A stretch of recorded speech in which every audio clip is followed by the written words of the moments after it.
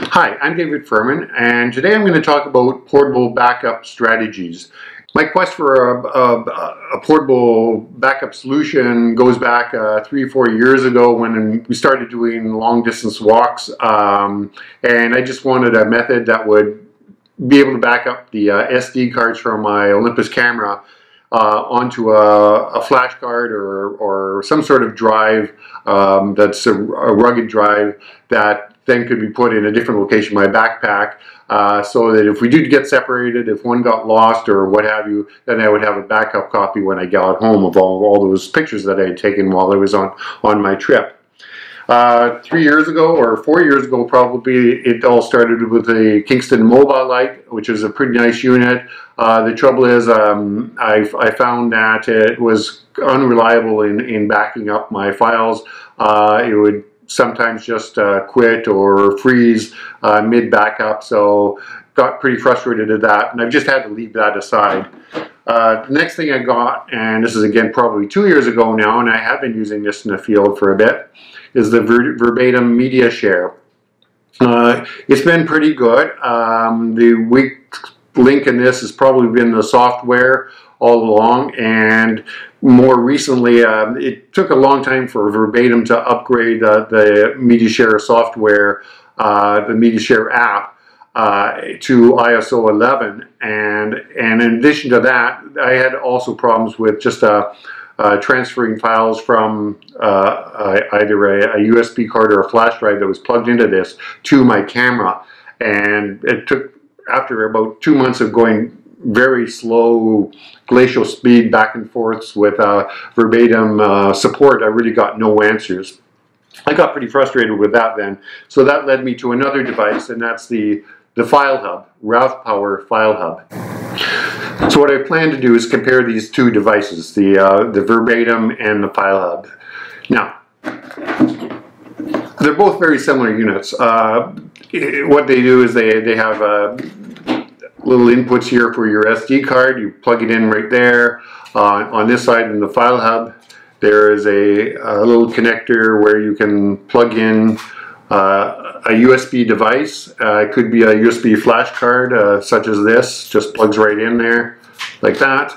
And again, there's your SD card that plugs in the other side in this one like that. Just turn it on, and you set up a Wi-Fi network with your iPad, and you're good to go as far as backup and transferring files to your iPad are concerned. This unit also, the FileHub, also has a connection to a wired network in a, for example, if you're in a hotel.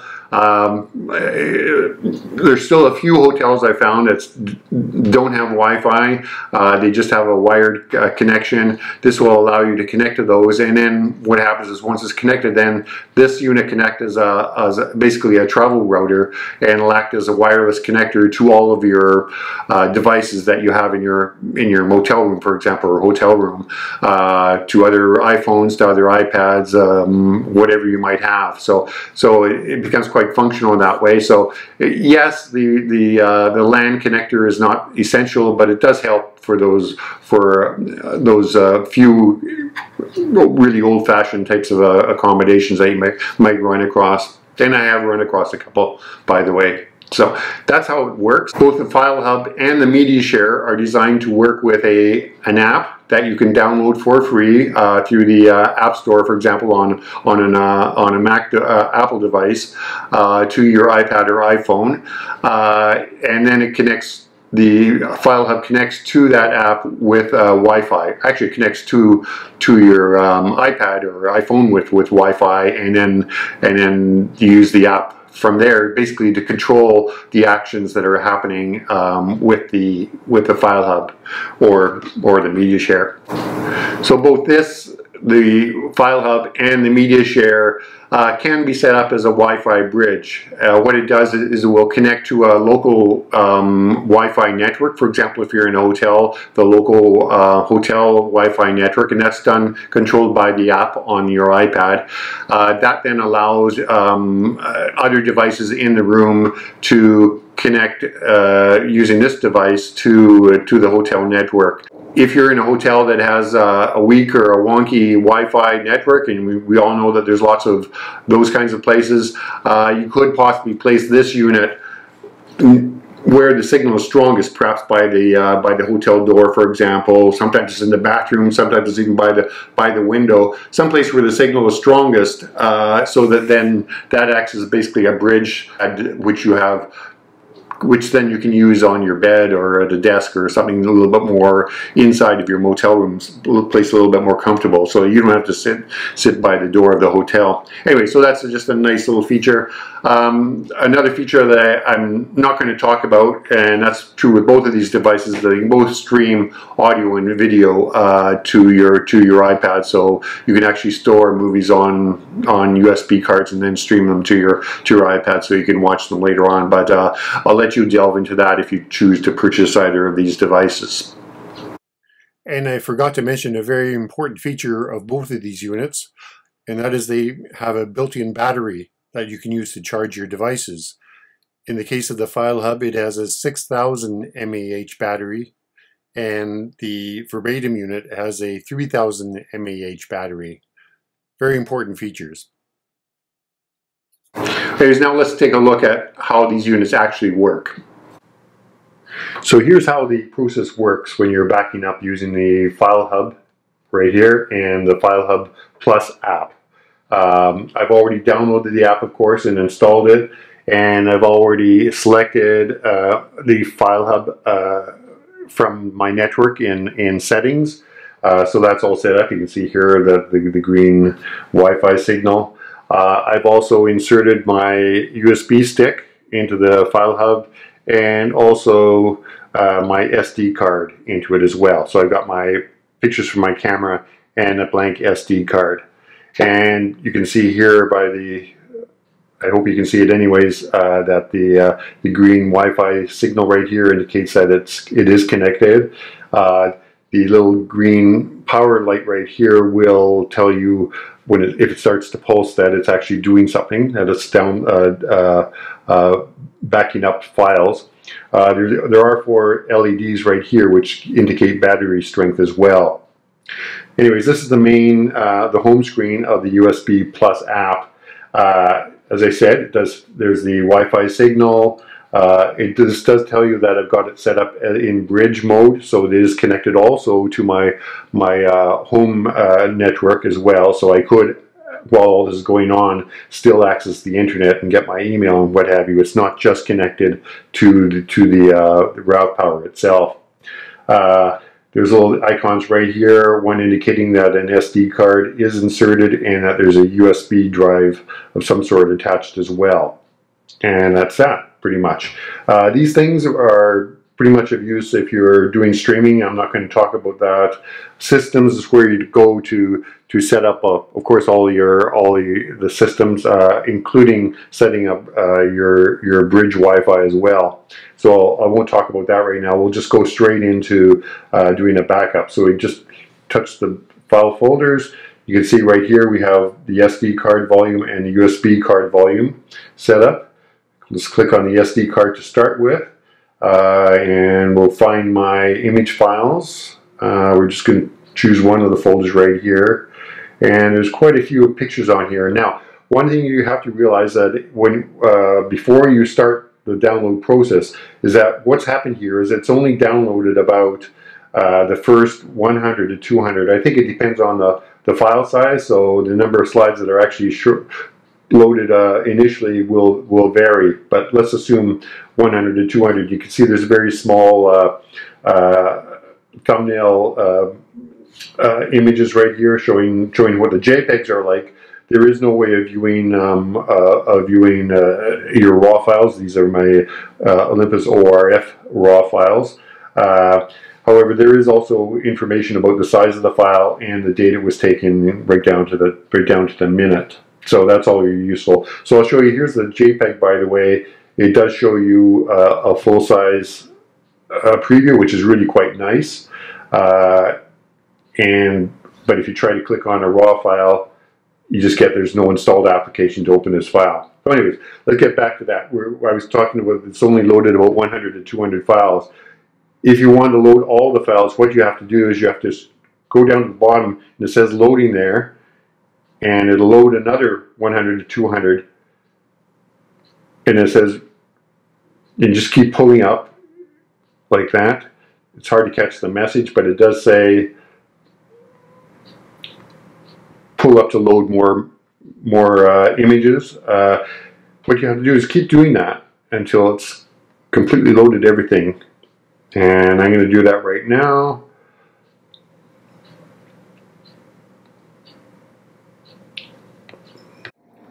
So I've loaded all my pictures right here. You can see down below that it says that all data has been loaded.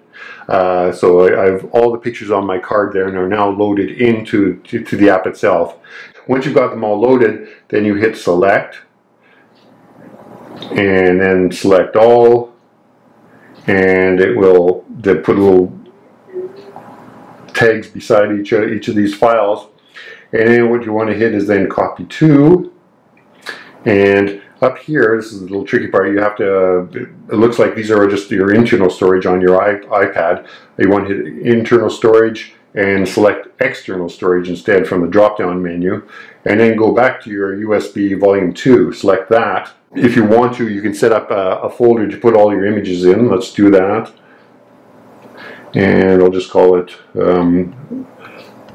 FileHub 1. Okay, so hit OK, then hit the FileHub again to get into it. It doesn't tell you the name of the folder, it still just says external storage up there. And then down here it says paste. So really this is a copy and a paste operation. So what you do is you hit paste, and it has a small period where it's loading all the pictures into this window. And we'll just give that a couple of seconds.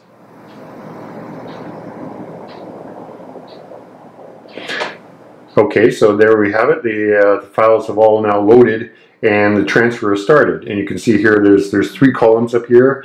One is transferring, and the other one transfer completed and transfer failed. Now, this is again where the MediaShare is better. It would have little numbers beside each of these columns so that you would know how many files still have to be transferred and the number of files that have been completed. So it lets you know where things are happening in the process. Unfortunately, with the FileHub, it doesn't give you that information, so you just have to wait more or less until it all gets done.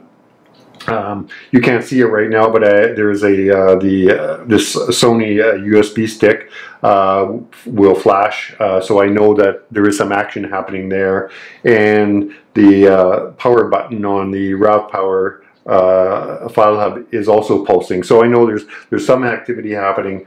Also right here, you can follow the files. All the files are listed in order right here, and it's the top one that is being transferred first, so you can watch it being transferred, and you can see the numbers changing. So there's at least some indication that the transfer is occurring.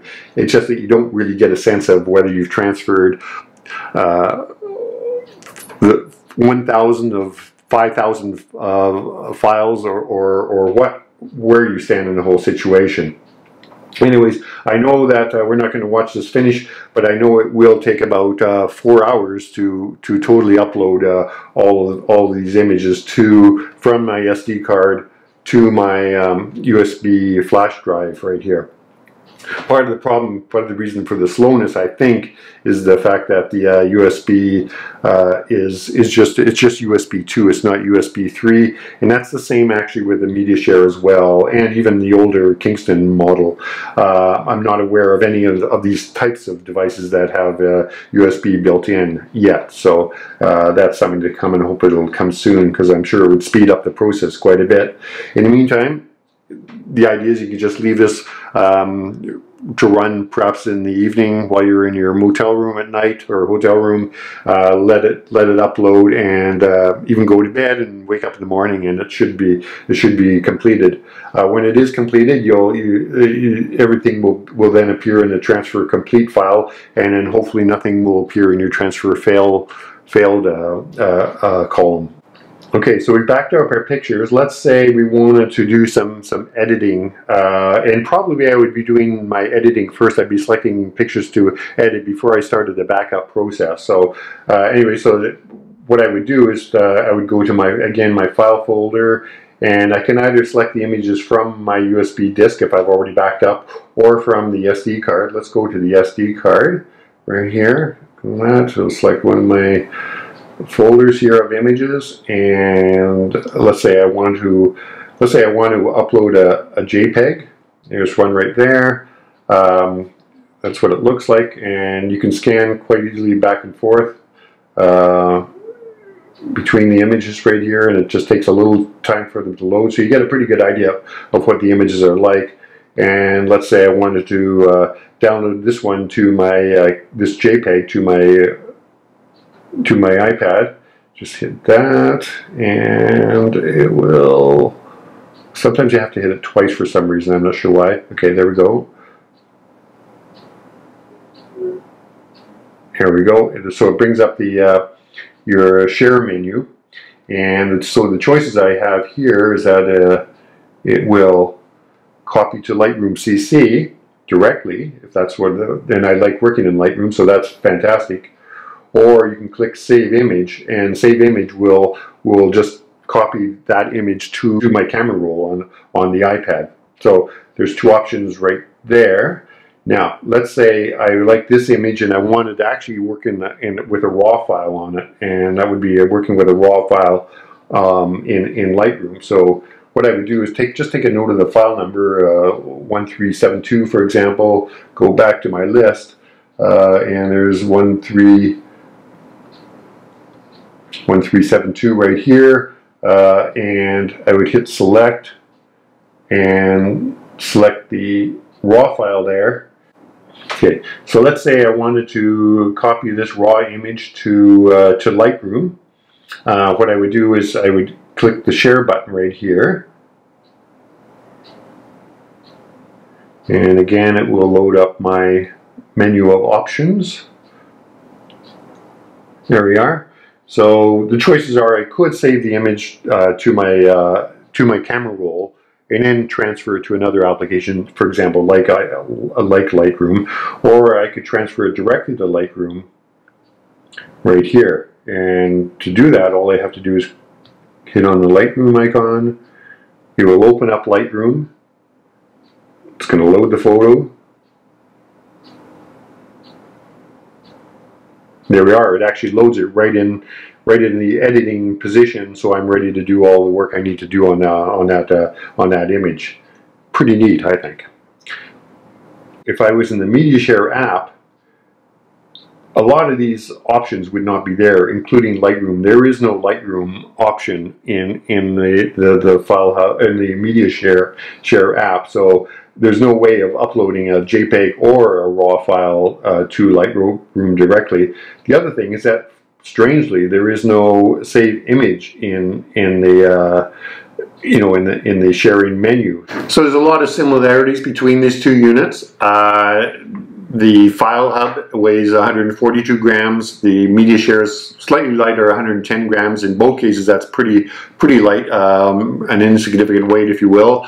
The FileHub is slightly more expensive at $50 Canadian.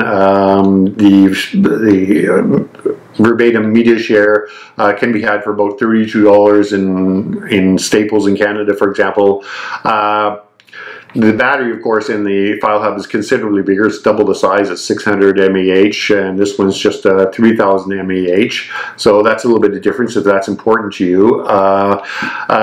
Where the Verbatim shines, of course, is that it has all that feedback information during the backup process. It'll show you the number of pictures that you've actually loaded into the FileHub app. It shows you the number of files that still have to be transferred, the number of files that have been transferred, and the number of files that have failed to transfer. And that's on an ongoing basis as the backup process is going on. So that's where it really shines. So if you just need a device strictly for backup, then maybe the Verbatim is the way to go.